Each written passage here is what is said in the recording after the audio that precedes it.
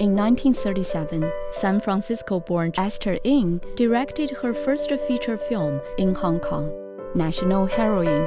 咁Kam-ha咧算係一個拍呢種愛國啊國防電影嘅先驅人物。呢套戲咧都係講女性都要參軍，同男性一齊去保衛國家抗敵㗎。Although an American citizen, Esther made all of her 10 known features in Chinese, becoming recognized as the first directress of southern China.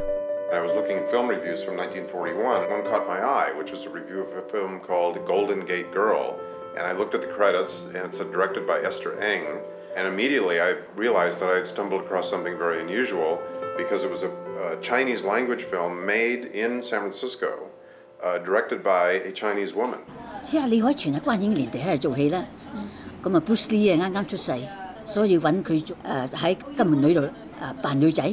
我住緊幾十年啦，唐生。1948年，小菲菲喺呢邊拍一套。哦，拍電影係咪啊？係，響Kam-ha拍嘅，Kam-ha做導演。Mad Fire, Mad Love opened in San Francisco in 1949. This was Esther's last independent production. 你第一次見到夏哥係幾時？我第一次見佢1939年。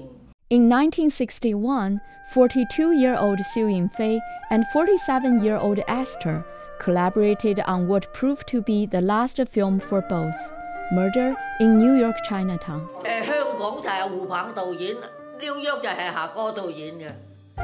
In 1946, when asked by journalist Betty Cornelius if she had been nervous about beginning a career in a medium of which she knew virtually nothing, Esther answered, "It just came to me. I don't know why. I just went ahead and I wasn't afraid of anything. I am the only one in our family interested in pictures. I wonder why."